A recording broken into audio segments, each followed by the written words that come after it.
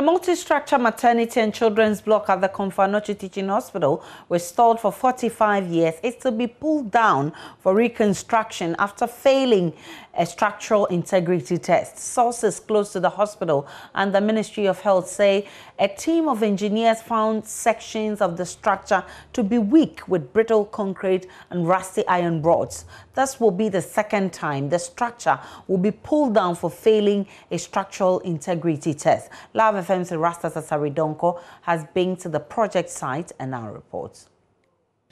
Started in 1976 by the IK Champions National Redemption Council, this magnificent edifice was part of plans to expand the KATH Teaching Hospital. The old maternity block, it has been called, was estimated to hold a 1,000-bed medical center capable of soaking a major part of KATH's congestion challenges. Now, this is the second time we are going to see a demolition of this building due to structural integrity challenges. Now, we've been told that currently, per the assessment of various engineers, the structure cannot hold when fully completed with equipment, staff, and patients due to one weak concrete structure and some rusting iron rods in there. Now, this assessment by the experts have been presented to the cabinet of the government, and they have agreed that this structure should be pulled down. Now, no timelines has been given yet as to when it will be pulled down, but it has been confirmed that it needs to be pulled down and reconstructed starting from the ground. Now, I'm saying this is the second time it's going to be pulled down because in 1999, under the administration of the first president of the Fourth Republic, Jerry John Rawlings, the administration had to pull down the earlier structure due to its weak infrastructural integrity. But again, work has stalled, and today we come back to the same problem. Parliament in 2019 approved a loan of 155 million euros from the Dutch bank to complete and equip the block for use within 36 months. In May last year, President Akufo-Addo cut short for the completion of the project. But government sources say Cabinet has rather approved the demolition of the entire structure to start reconstruction from the scratch due to structural integrity challenges. Experts say after an assessment, the building was found to be weak. If the demolition goes through, it will be the second time after it was pulled down in 1999 for the same reason at another stage of completion. On the streets of Kumasi, there are mixed reactions to the development. Sometimes, or most of the times, it is better to totally demolish, pull down, and build from ground, which comes in cheaper, far, far cheaper than keeping the existing and trying to make extensions and adapt those old buildings.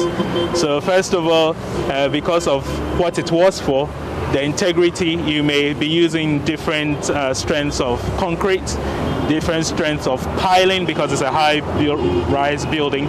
So maybe, and if you have different strength of piling, that can cause problems.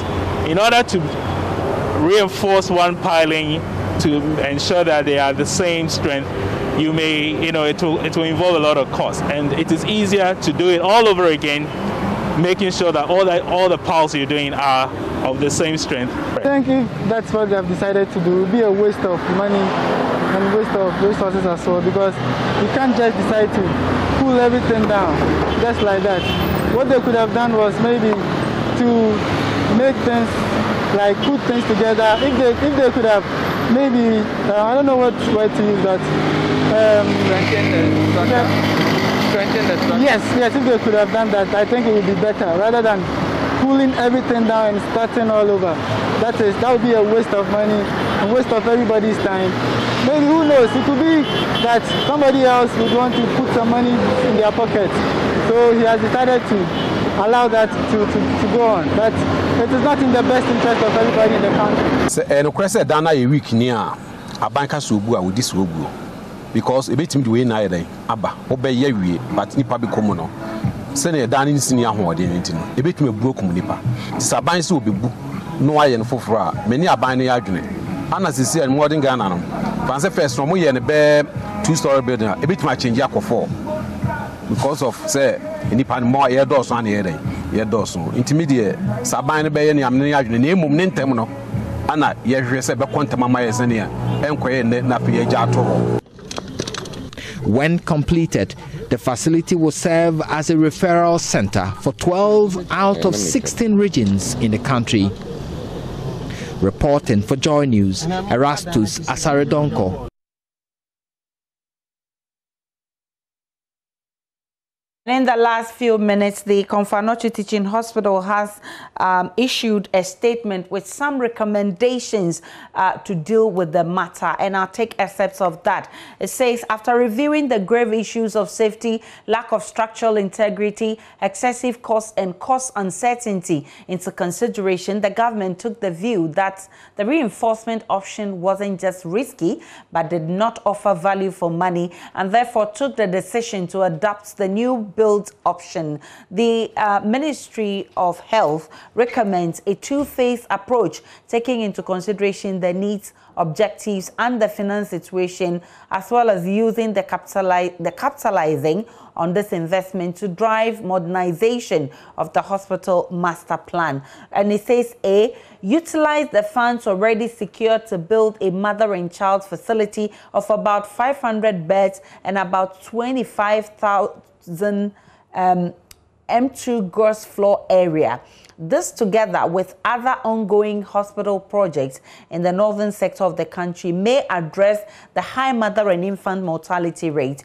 The new building will be on the same site as the existing site and designed to be capable of being upgraded to an 800 capacity facility.